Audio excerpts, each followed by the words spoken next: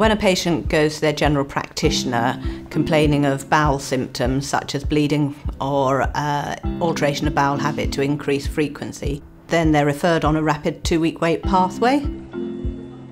Normally the routine process would be they'd come to outpatient clinic first, which could take up to 14 days for that appointment to be available. And then at clinic they would then be normally referred on for a test, which is commonly a lower GI endoscopy, either colonoscopy or flexible sigmoidoscopy. So it could be 28 days between seeing their general practitioner and actually having a test for what was suspected possible signs of bowel cancer. What straight to test does is it gives a phone call to the patient and means that they don't have to come to outpatients first. They can go straight to the procedure, which will identify whether they've got bowel cancer or not. I'm calling regarding the referral that we received from your GP.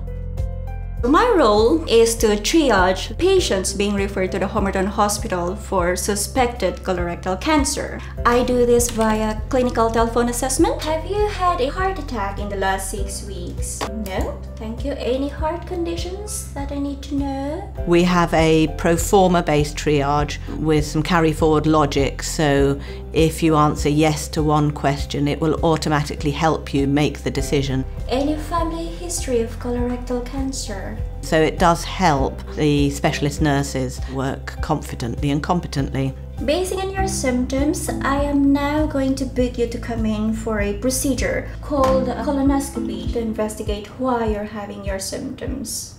Ideally, we would like everyone to go straight to test, but not everyone's appropriate. We have an age range of 35 to 80. Reasons why they might not be suitable is you may not be able to contact them. They may not have English as a first language. Some patients have dementia and therefore would be inappropriate to have a telephone consultation.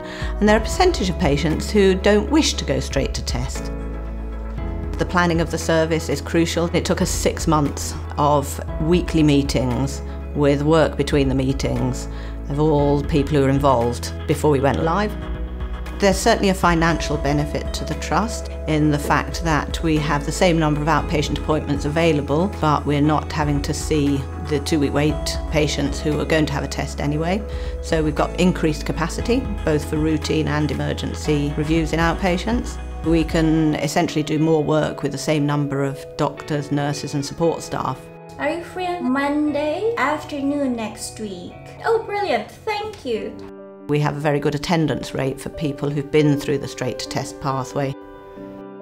The patients really benefit from having a rapid access to a test, which gives them an answer on the day, mostly, whether they have colorectal cancer or not.